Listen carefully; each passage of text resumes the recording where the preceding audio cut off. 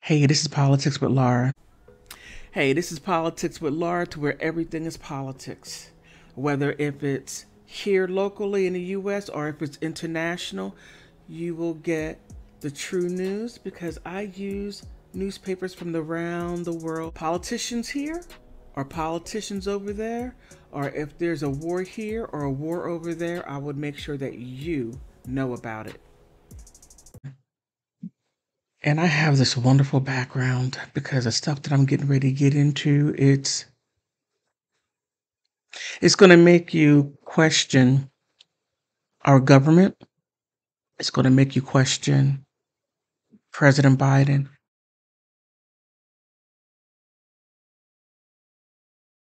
Now, before I get into the article that I got from Moscow Daily News, it's in Russian, but I was able to translate it into English.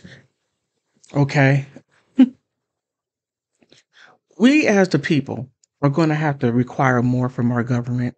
We're going to have to require more we have to require more than lip service. We're going to have to require them to give us transparency, because what's going on outside of these walls here or this country, oh, there's a whole lot going on that we don't know, and we need to require more from our press. The press cannot be bought off by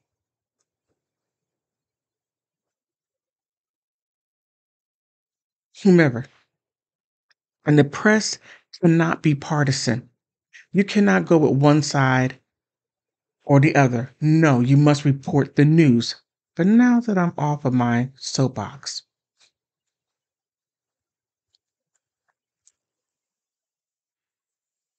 Biden messed up bad.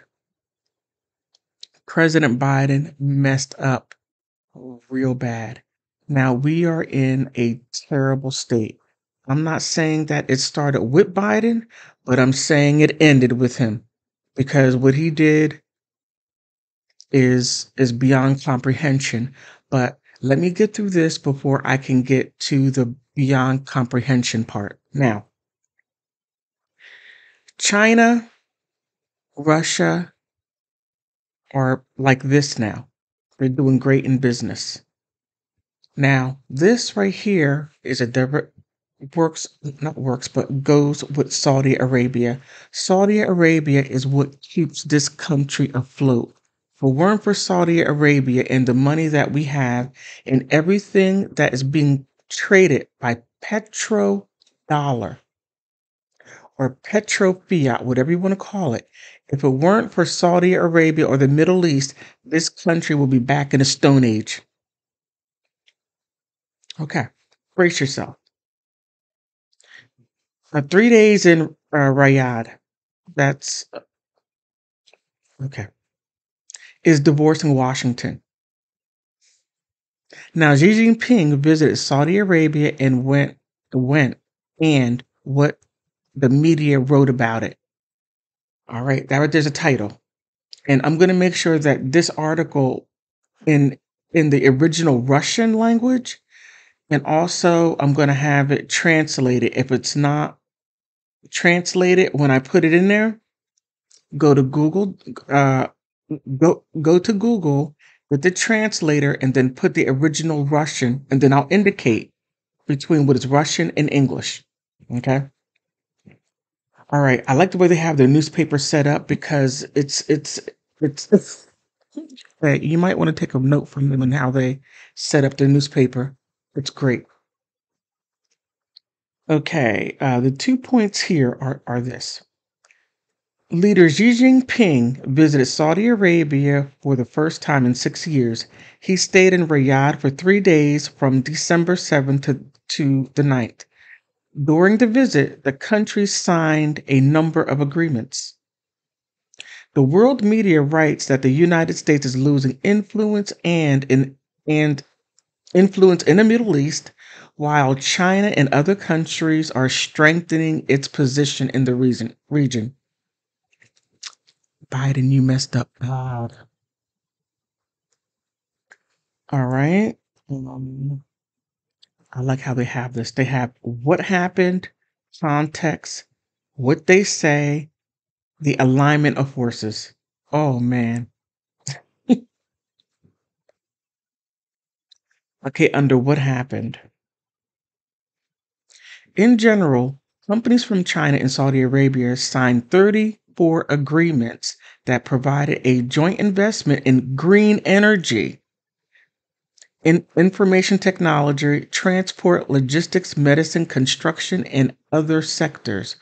Among them is a memorandum with how we it, on the construction of a high-speed internet complex in Saudi Arabia, as well as the agreement on the construction of aluminum plants in the kingdom.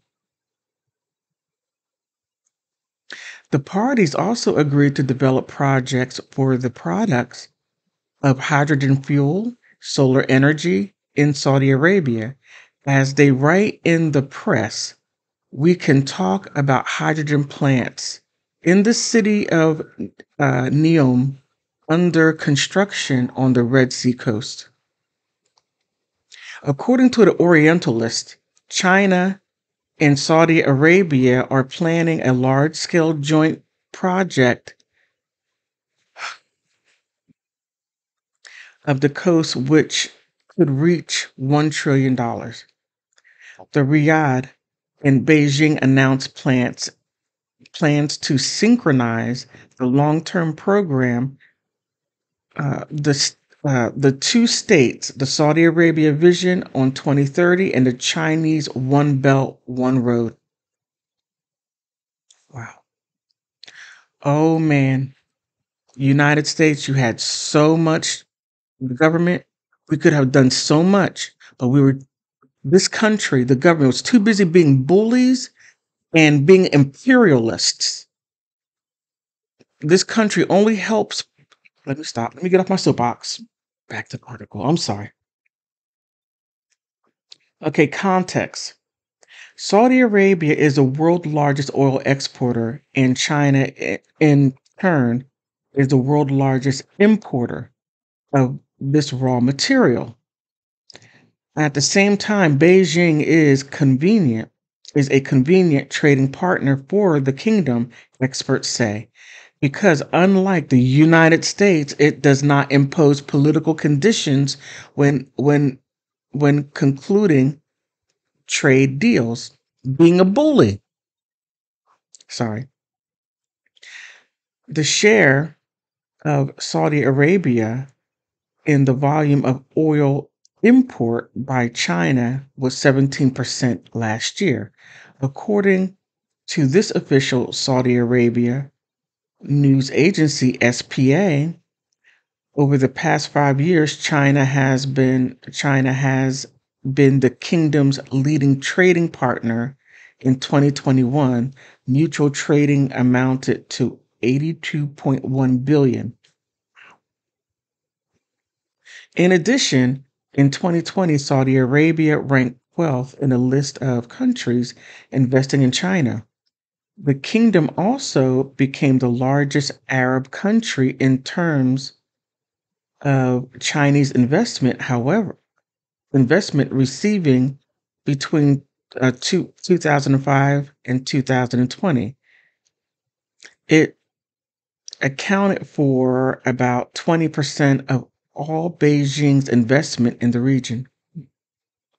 Last year, the U.S. intelligence said that Saudi Arabia, with the help of China, is producing its own ballistic missile, and the kingdom also began buying weapons from China a few years ago. So the United States has been over there for what, 60 years? And instead of helping them protect themselves, we go over and build all of these bases. Hmm. The alignment of forces. There's another one, but I think this is more important. But if you want to get into it, you can read it for yourself if you choose. The alignment of forces. During the last visit, the PRC leader did not limit itself to communicate exclusively with the leadership of Saudi Arabia, but took part of the Sino-Arab summit with the leaders of the Persian Gulf states. In addition, China is strengthening relationships with Iran as well as Syria. In 2021, China's investment in the economies of the Middle East increased by a recorded 360% compared to 2020. Wow. Since 2020, China has successfully concluded a number of deals in the country of the Middle East, once considering the zone of influence of the United States. For an example, in Iraq, another oil power, with construction of schools and residential buildings has begun thanks to Chinese investment. The United Arab Emirates also preferred to develop relationships with China rather than the United States in 2021. The UAE broke off negotiations to the American F-35 fighter jets amid demand from Washington to terminate contracts with Chinese 5G technology providers. There you're demanding and being a bully. But at the same time, according to experts, the United States has 41 military bases in Kuwait, Saudi Arabia, Bahrain, Oman, and the United Arab Emirates. According to experts, China's influence in the region should not be overestimated. Now, what is behind beyond comprehension part? I changed my background because I just have to get to the nitty gritty or bottom of the situation. The beyond comprehension part is that Biden has given Zelensky billions and billions of dollars of our tax money. Now, with the hopes of democracy, um, Zelensky is not or ever has been talking about democracy. Well, let me not say talking about democracy, but the Ukraine, it has been run by autocrats. And we just gave the politicians just blindly giving him money. The Senate sanctioned it. Give them money, while saying Zelensky good, Putin bad. Zelensky good, Putin bad. That's exactly what they have been saying. That is one of the beyond comprehension parts of it, and Tucker Carlson broke it. Now, you may say Tucker Carlson is a Republican, he's it, whatever. Whatever adjective you want to give him, fine, but it doesn't take away the fact that he was telling the truth. The truth, you don't have to like the person, respect the truth. Um, for almost a year, people in the United States have been told how bad the Russians are and how the Ukrainians led by Zelensky oppose them. Why on earth why on earth does this conflict concern Americans? Oh, you can't have a military invade a sovereign country, they said in Washington, and everyone silently swallowed it, despite the U.S. invasion of Iraq, Afghanistan, and a host of other countries. And it's true. We have done that. And now for Russia to invade the Ukraine, now what they're not saying is that the United States was in the Ukraine, overthrew the Ukrainian government in 2014, and caused all this upheaval. If the United States was not in that, we wouldn't have these issues right now. The second, beyond comprehension, is the exchange for Brittany Grinder and the Merchant of Death. Oh my goodness. Oh my goodness. This right here is beyond comprehension. There is nothing that one person can say that any of this makes sense. Not a one. Brittany Grinder is a W an NWA basketball player. Now, what Biden and his cohort decided was to take one of the most ruthless international arms dealers and trade her for Brittany Griner that admitted to what she did. She brought in drugs, paraphernalia, whether if it was a cannabis, liquid, whatever it was illegal in Russia. And by the way, Brittany, you need to surround yourself about people who would tap you on your shoulder and tell you no, that ain't cool. Don't do that. I hope Brittany's wife can tap her on her shoulder and say, Brittany, that's not kosher. Don't do it. Somebody needs to put restraints on Brittany because let me tone it back. Let me tone it back. I guarantee you now, Brittany loves America. Because at first she was screaming, not screaming, but she was saying that the United States, she hated the United States. She didn't stand for the flag or whatever it is. Look, feel how you may feel. That is a feeling. But when you were locked up in that Russian jail, all of a sudden you were swinging a U.S. flag, right? Yeah, I thought so. Now, my thing is this. Don't be a hypocrite. If you are not going to like the United States, if you're not going to like the things what is done in the United States, fine. That's one thing. You don't have to like it. But when you take that rhetoric and you have a platform and you put it out there for everyone, that's something a little bit different. Allow people to make up their own decisions based on their own experiences. And I'll leave it right there. Let me get back to what I was saying. Biden, you traded Brittany Griner for the Merchant of Death. That decision, you're not even considering the DEA and how they built this case to get Victor Bout, the Merchant of Death.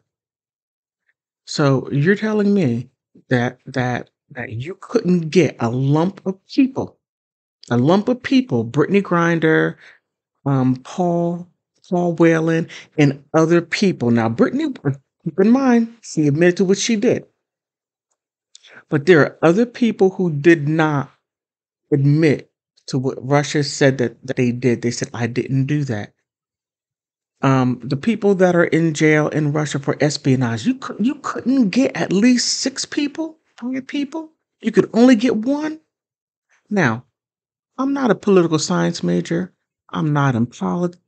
Well, kind of quasi in politics. But I didn't run for political office. One thing I do know is this: if you dangle a carrot in front of people, they will bite it. You dangled Brittany Griner for the people to see, the international governments to see that you will pick a celebrity over a military person. You pick a celebrity over a military person that sacrificed life and limb for country. Celebrities are all over the place. Now, when they grab another celebrity, whom else are you going to exchange them for? Just a thought. Now, please, if you like my content, subscribe. I'm trying to get to 500 and to 1,000. Please help me get there. Likes are for free. And guess what? Subscribe. That's for free too. I'll give you up-to-date information, and I use information from around the world, and I want to thank you for stopping by.